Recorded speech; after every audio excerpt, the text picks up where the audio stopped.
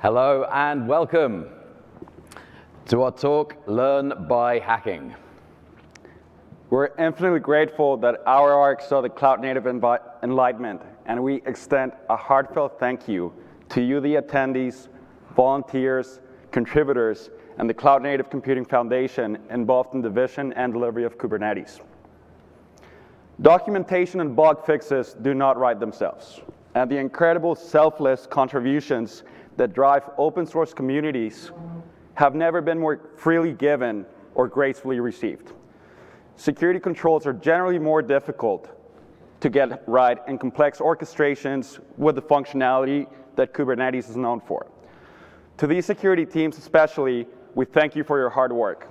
The tax security CTFs are a reflection of the pioneering voyage of the good ship of Kubernetes, out in the choppy and dangerous free seas of the internet. We have a free book available to download, written by myself and my veritable co-author, Mr. Michael Hassenblas. There may be useful tips and tricks for individuals looking to assail the cloud-native infrastructure. If you're intrigued enough by this talk to join us on Thursday and play our new scenarios. So we're going to talk about how we run CTFs at Cloud Native SecurityCon over the past years. What we did, what we hope to achieve for you, the attendees, and how we maintained our fragile sanity while provisioning thousands of nodes on demand per day. Over the years, we have run CTFs in person, virtually. Planning for these events began in the ethereal and misty nights of 2019, as we looked to determine what it would take to put together a CTF running on Kubernetes for Kubernetes without having the entire infrastructure come crumbling down around us. Nothing is more terrifying than building a self-hosted security game and inviting all and sundry to have a blast at it. Our goals are to communicate how best to secure cloud-native infrastructure. They are red team scenarios with full demonstrations, teardowns, and remediations. The best form, as Sun Tzu has told us, of defense is attack. Know thyself, and we look to give something back to the community that has so generously shared so much with us.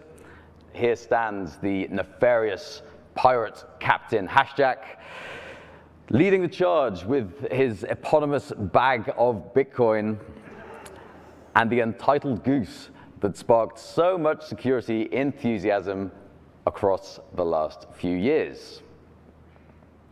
This is a learning experience for all skill levels, starting with an introductory scenario at each event, building up in difficulty, progressing as a game that gets more and more difficult throughout the journey, to captivate and intrigue all skill levels and help nurture and seed the interest in and around security. With dedicated infrastructure, we look to emulate as much of the real-world systems at some cost of complexity that we're going to delve slightly further into the presentation. The goal is not to find the ultimate security ninja, but the rising tide that will lift all boats, and that players have fast feedback and support to enhance their learning experience.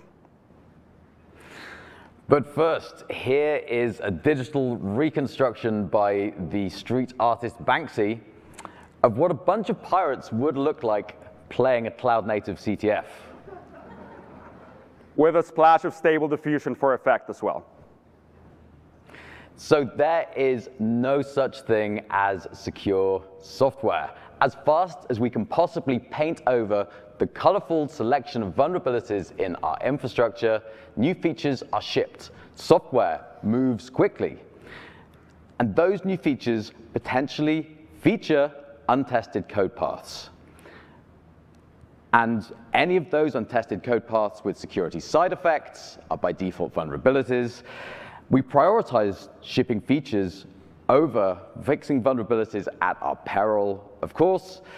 And this is the reality of modern software that we balance in our day-to-day, every day. Resemblance to the friction we see between red teams and blue teams, any resemblance in that last animation is not a coincidence. Organizations not only evolve, for competitive advantage, they must do so in order to survive, because their adversaries are also evolving. So how do we represent that complex puzzle in a safe learning environment? As scenario authors, we look to construct the most realistic scenarios that we can manage. That includes building infrastructure diagrams and threat modeling scenarios.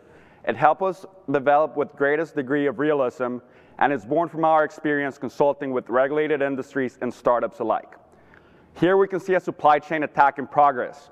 Captain Hashjack has attacked systems through various network systems in the past, including packing repositories, container registries, and the notable hypertext coffee pod control protocol. With no stone left unhindered, running the platform on real infrastructure gives us the opportunity to emulate simulations we see in real life. Coffee pods and IoT attacks are not the exception. And we are looking to educate as many people as possible, as effectively as we can. Here we see a pod security treasure map from the book Hacking Kubernetes. These scenarios are intentionally increasingly complex and difficult. This helps to crystallize players' understanding of a wide and complex security landscape, and as with all CTFs, attendees and players must enumerate the visible horizon, escalate their privilege, reverse back from dead ends, and intentional misdirections.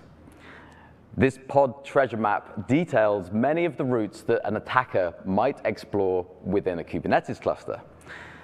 But with each scenario, there is only one intentional route for a player to find, with the notes and caveats that players have found multiple bypasses, unintended shortcuts, and wily workarounds as noble routes to completion.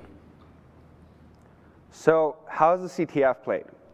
With a terminal, IP address, and optional authentication credentials for an SSH session, a Kubernetes cluster, or other mystery piece of infrastructure. Here we see the first view of a cluster that a player has when placed in a root-enabled container running in cluster. They must enumerate the visible, uncover the invisible, and start to explore potential routes of compromise in the cluster. This may include hijacking sessions and credentials, attacking APIs and data stores routable from the starting point, and escalating privilege through any and all identity mechanisms a cloud-native system may have. My personal preference is to bring a portable set of bash scripts to speed up enumeration and exploitation. However, there are no rules of what tooling you can bring with you. You just need to find somewhere to execute it from. Over the years, we have looked at a whole host of vulnerabilities and misconfigurations, from container image file system fooBars and runaway runtimes to secure config, malicious mounts, unsequestered secrets, privileged pod security policies, sensitive service accounts, no firewall networking, awful admission control, exposed etcds, terrible TLS implementations, federation failures, chronic control plane configurations, and unlimited user exposures. And there's more, from ingress to the kernel. We played this remotely. We're playing it in person this time around, adapting to the pandemic and running from virtual events, online gatherings, running the infrastructure over Slack. Peace was never an option. So how did we go about this high-pressure live deployment of 2,500 nodes across each day we play the game? We start with the open source breach simulator tool built to help ControlPlane's clients secure their clouds. One 5-node cluster is provisioned for each scenario, and cluster reuse is not enabled. We add a double dose of supermassive provisioning engines backed by Knative scaling to 0. These are not centralized in a unified engine.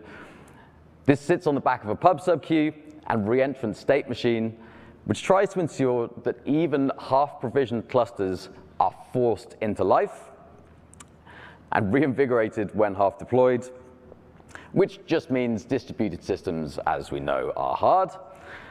Then the unique credentials are distributed to each player for each scenario cluster pairing, and the games begin. Our trusty taskmasters are on hand in person and on Slack to hand out hints, offer suggestions, and guide people through the path of the challenges. All this adds up. We spin up the clusters as needed, and we hit the lofty heights of 2,500 nodes spun up per day. With 80 to 100 participants, we hope to beat this record on Thursday. What has gone wrong? Would you really believe us if we said nothing? There was one time an AWS internal Ubuntu mirror went down. As you can imagine, nothing completed provisioning. Simulator was just host, dead in the water. Health checks decidedly unhealthy to showcase that. Typical distributed system problems when EC2 wouldn't provision VMs, a very red dashboard. A rising sense of panic came from it that required us reprovisioning into a different region post-haste. That time, somebody figured out how to bypass the initial SSH tunnel sandboxing, which was also interesting. Securely provisioning insecure infrastructure is hard. We don't want it too insecure. When the cluster admin RBACs, the RBAC credentials disappeared, gone, found their way into a Bastion node when the test suite only covered the happy paths also. And through it all, we seem to have hit our goal. We're thankful to everybody who has played the game, given us feedback, and given us the opportunity to iterate on this wonderful, thoroughly enjoyable platform that we love to play. CTFs can often be big, can feel daunting. So we hope that you focus on the learning experience. Walk through the scenarios, and if you feel like smashing machines, channel that, please. And our clusters and scenarios today are, of course, open source, running on this cloud-native breach simulation underneath the Kubernetes Simulator project. There is a hosted version, and ControlPlane are running a private beta if you would like to be involved. As you can see, nothing is perfect. There's an out-of-bounds exception on the end of the slide. If you would like to pop some shells with us, please come and play tomorrow.